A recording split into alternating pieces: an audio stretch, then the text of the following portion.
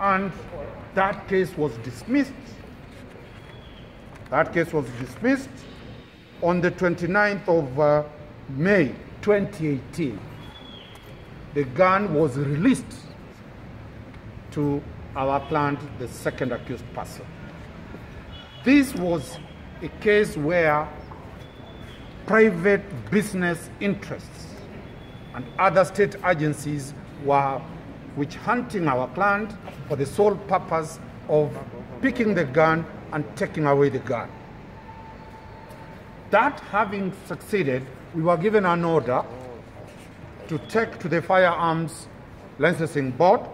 The order is dated the 29th of May 2018, where the gun was returned to the accused, to one Chris Obure.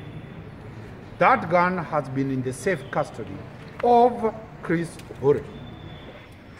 The DPP has now approved to charge Chris Obure. The CCTV footage that was aired by Citizen TV is very clear that the gun was stolen by his bodyguard. He was nowhere. He was at Kempinski when the alleged murder was done.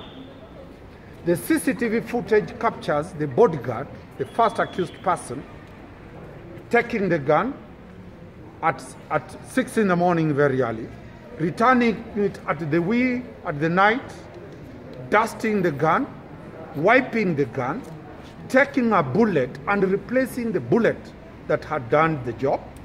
And therefore, the DPP and the DCI, within their battles that they are facing, they have decided to charge our client.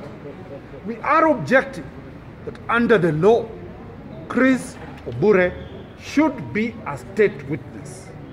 He should not be an accused person. The evidence that was there was not presented to the DPP.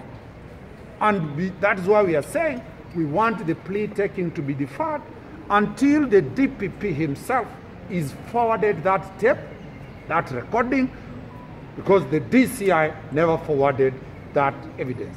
Had he forwarded that evidence of the CCTV footage, then Chris could be a state witness. That is why we are objecting that the court has agreed with us that taking a plea drastically changes the status of a person. Chris, the second accused person, is a prominent businessman, a legitimate businessman who pays taxes, who is the branch head of the African region where his big company, the mother company, is registered in the US. It is business that has gone sour. The accused person, the deceased person, was never a friend. He's never even been to the accused person's, Chris's house. Neither was he there.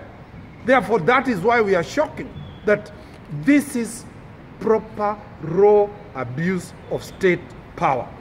The criminal power, Article 157, that mandates the DPP to decide who to charge, should be exercised judiciously, should be exercised with caution in regard to public interest. And let us not have trumped charges being brought against the second accused person. We shall deliberate the matters tomorrow. The court has listened to us and given us a deferral for those issues to be dealt with.